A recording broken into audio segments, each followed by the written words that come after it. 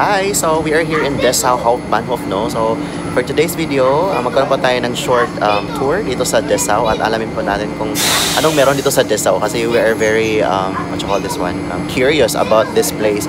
Kung ano ba talagang meron dito. Kaya samahan nyo po kami sa araw nito. Baba na po kami. So, ito yung itsura ng DESSAU Hauptbahnhof, no? So, nasa tunnel po kayo. So, kasi train station nga siya, diba? So, wala siyang masyadong design. Parang poorly. So, ganyan lang siya, guys. Kung makapunta kayo, huwag kayong masyak dito sa DESSAU Hauptbahnhof, no? So, ganito siya. Yung walk path nila, papunta at palabas ng kanilang train station. So, sa likuran po namin, yan po yung DESSAU Hauptbahnhof, no? So, interesting fact, kasi yung DESSAU, kahit yung parang wala siya. Parang mingaw talaga siya dito, guys. Parang, ano bang mingaw sa Tagalog? Tahimik! Hindi masyadong matao. Ay, hindi ko lang alam sa city center, pero meron din po siyang tram. Kaya subukan po natin sakay ng tram. Meron din po sila ditong Strassenbahn, guys. Kaya sasakay po kami dito sa Strassenbahn nila. Color green. Strassenbahn. Dessau is a town and former municipality in Germany at the confluence of the rivers Mulde and Elbe in the Bundesland of Saxony-Anhalt. Since 1st July 2007, it has been part of the newly created municipality of Dessau, ROßLAU.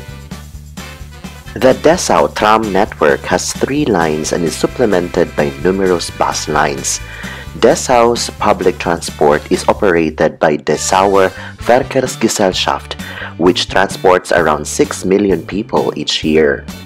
Dessau Hauptbahnhof, the main train station, has connections to Magdeburg, Berlin, Leipzig, Halle, Bitterfeld, and Lutherstadt-Winterberg. The line from Berlin was opened on 1st September 1840.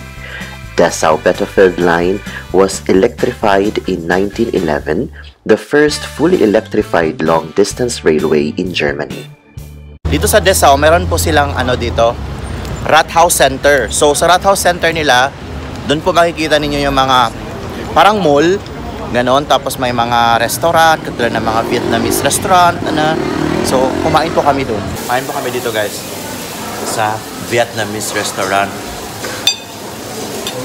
Diba? Sarap ang tawsan? Sarap. Dessau is located in the flat landscape of the Saxon lowland. The bike roads have a length of about 146 kilometers and connects all the parks and sites. Regarding transportation, Dessau can be described as being multimodal, with transportation options ranging from bikes, buses, trams, and cars. Ito po yung nasa likuran ko, ang Schloss Georgium. So, ngayon close po siya pero mag-open po siya ulit sa June 3 and there will be a piano recital concert. The Georgium is a princely palace in Dessau, Germany. It was built for Johann Georg von Anhalt-Dessau, younger brother of Leopold III, Duke of Anhalt-Dessau. It now houses the Anhaltische Gemäldegalerie Art Gallery, an art museum with a focus on old master paintings and graphics. It goes back to the collections of the Anhalt dynasty, the city of Dessau and the Free State of Anhalt, and has only been in the palace since 1959. So ngayon naman puntahan po natin yung Mausoleum Dessau, no? Yan po yung nasa likuran ko, guys. So maglalakad po tayo papunta dyan.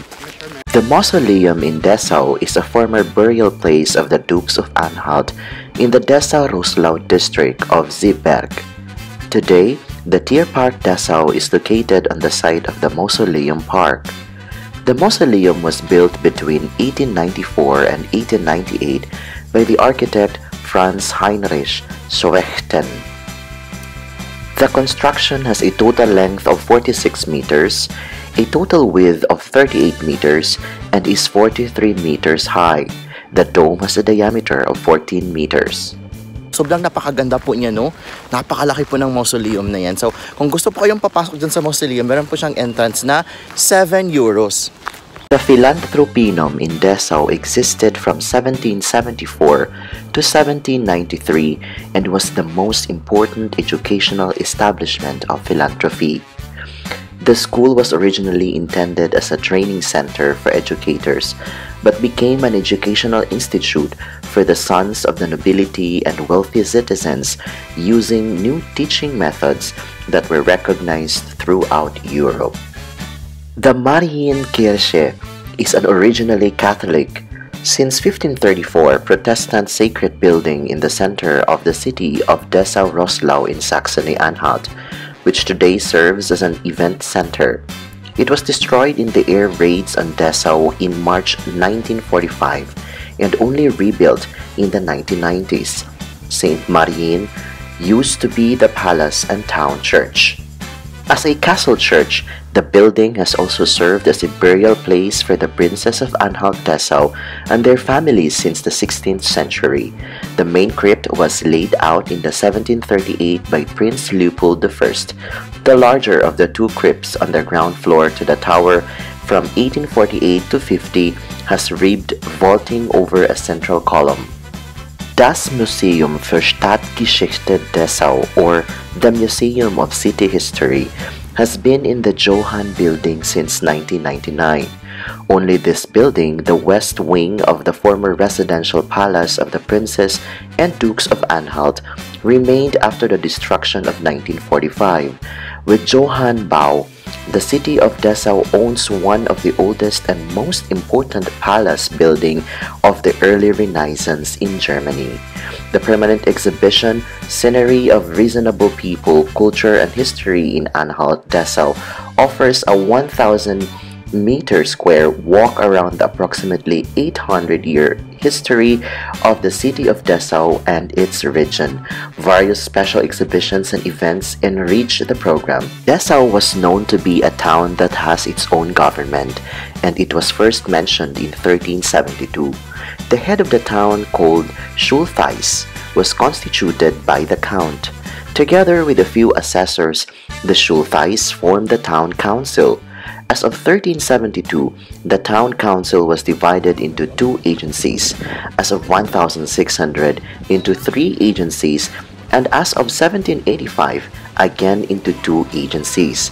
The Schultheiss of Dessau changed nearly every year until the town council constitution was cancelled in 1832. Afterwards, Dessau became a town council and a town delegation constitution. Since 1852, the town leader is called mayor. During the National Socialist period, the mayor was appointed by the party. After World War II, the Soviets formed an executive council with a mayor. The town council constitution was elected by the people. Since German reunification, this committee is freely elected. Since 1994, it has been called Stadtrat. Since 1994, the mayor is directly elected by the people. In 2007, Dessau became part of the municipality DESSAU ROßLAU. Ito na po kami sa loob ng bus ng DESSAU. And so natapos na rin yung aming paglalakbay, no? So malapit lang pala yung mga Sehenswürdigkeiten dito sa DESSAU, yung mga places that you want to take pictures, such as their marketplace, yung pinaka Rathaus, ganito. So ang maganda lang sa DESSAU, guys, is meron siyang tinatawag na Rathaus Center. Tapos doon yung mga shopping malls, doon pupunta yung mga tao. Shopping malls, doon yung mga shopping center. Ayan. So maganda siya actually, kahit tahimik siya. Tapos busy din yung streets nila, no? So at easy din yung access sa kanilang sasakyan kasi meron silang Straßenbahn, ganon, at saka mga bus. At valid din po yung 49 ticket euros ninyo, no? So ganun lang. So nandito po tayo ngayon sa kanilang Marktplatz, no? So ito po yung pinaka main plaza ng DESSAU.